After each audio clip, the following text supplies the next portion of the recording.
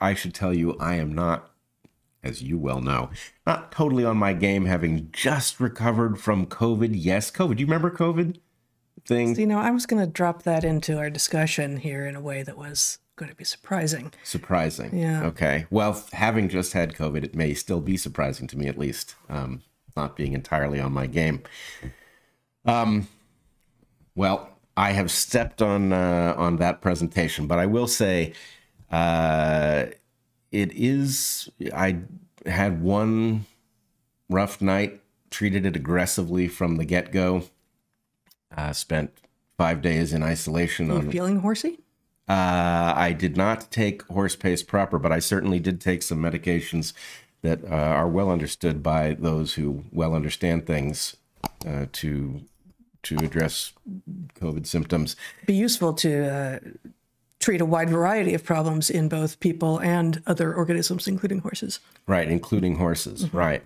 But anyway, I will say I had a very mild case. It was quite annoying in the sense of, every time you get sick with this disease, you have to think about how much damage it does. And although it's not a very dangerous disease to those of us who are healthy at this point, it certainly does damage across a wide number of systems, which is troubling. And, as we talked about extensively at the beginning of the pandemic, there is this question. Those who called this thing forth from a bat cave and enhanced it have inflicted something on us permanently. And okay, so maybe you get COVID every year or two and it compromises a week of your life, and presumably for reasons that we will talk about later on in the podcast, accelerates your rate of aging across multiple tissues.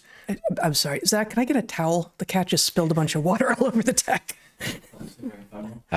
This is not as bad as the pandemic, but it's bad. I admit that. My computer may be about to fritz out because I got a situation. Anyway. Well, it's on the cords and such. You can just throw it to me. I'll just deal with it. We're good. Okay. Yes. Go on.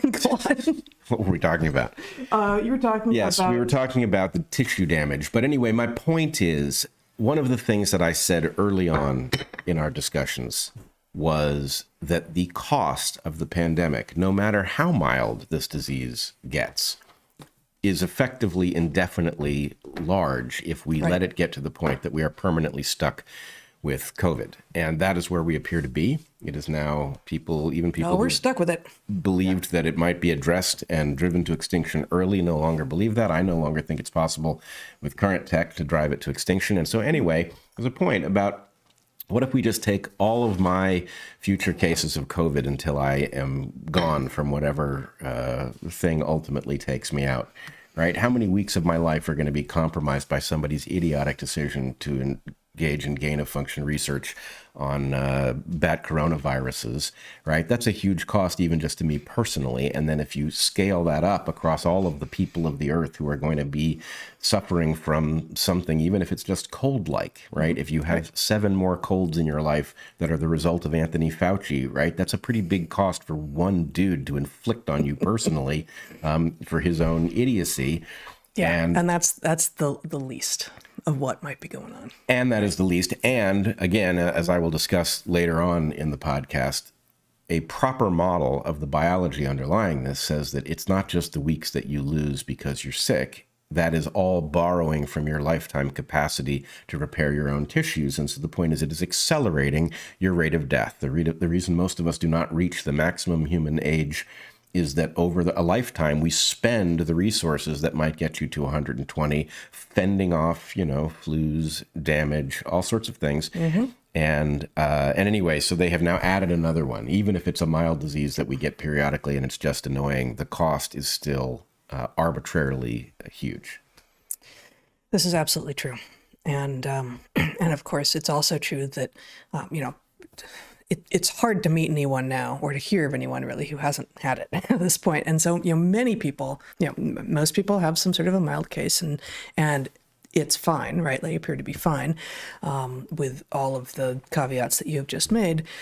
But even then, many people will report feeling like this isn't like other viruses. This isn't like other respiratory infections that I've had. It feels different. It feels alien in a way. And, of course, it's a Frankenvirus. So, that's not all that surprising. But the idea that it might just be, oh, we've introduced another thing that's going to circulate indefinitely, or you're going to be exposed to it and you're going to get it indefinitely. It's really unlikely that it's going to be that shallow an impact. So let's just say some of the stuff we're going to talk about today are some. You've got a couple little clips from the excellent John Campbell to show and discuss some of the implications with regard to COVID and the pandemic. Following that, I'd like to talk about a paper that was published, I guess it's last month, purporting to show that while COVID infections are higher after you've been vaccinated than after you've had COVID itself, visits to emergency rooms and hospitalizations and deaths are higher among those who have natural immunity but aren't vaccinated as opposed to those who are vaccinated. So I want to that seems like that's certainly a very important result, if so, and it contradicts what a lot of us have been suggesting. So I want to walk through that paper a little bit.